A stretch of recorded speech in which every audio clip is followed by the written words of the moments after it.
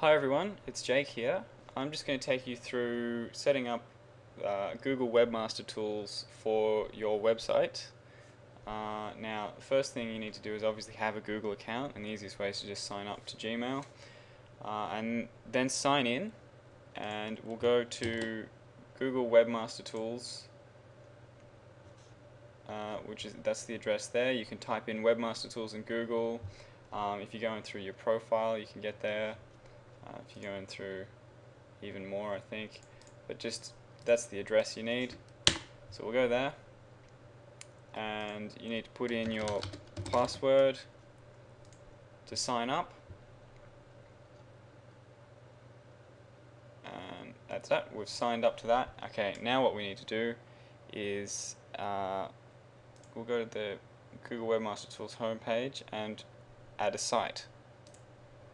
Okay, and now we enter the URL of the site, gadgetcrazy.org.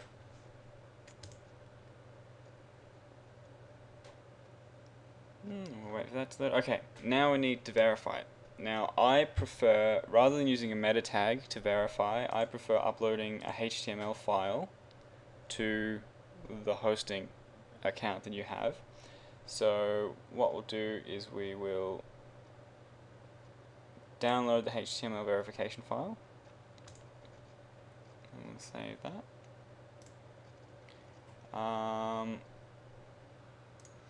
Alright, once you have the file, head over to your cPanel, and we're using justhost.com cPanel in this example, because that's the hosting provider for gadgetcrazy.org, and scroll down to File Manager.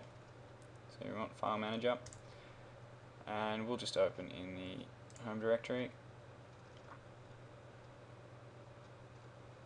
Alright, and now we go to public HTML, and because we've installed everything just on the base here, that's where we're going to upload the file to. So if we just upload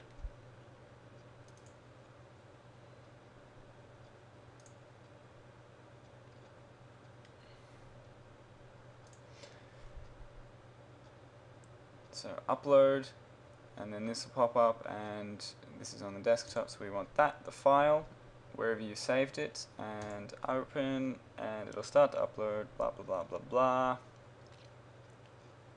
Done. Alright, so we can close that, and now we go back to Webmaster Central and verify.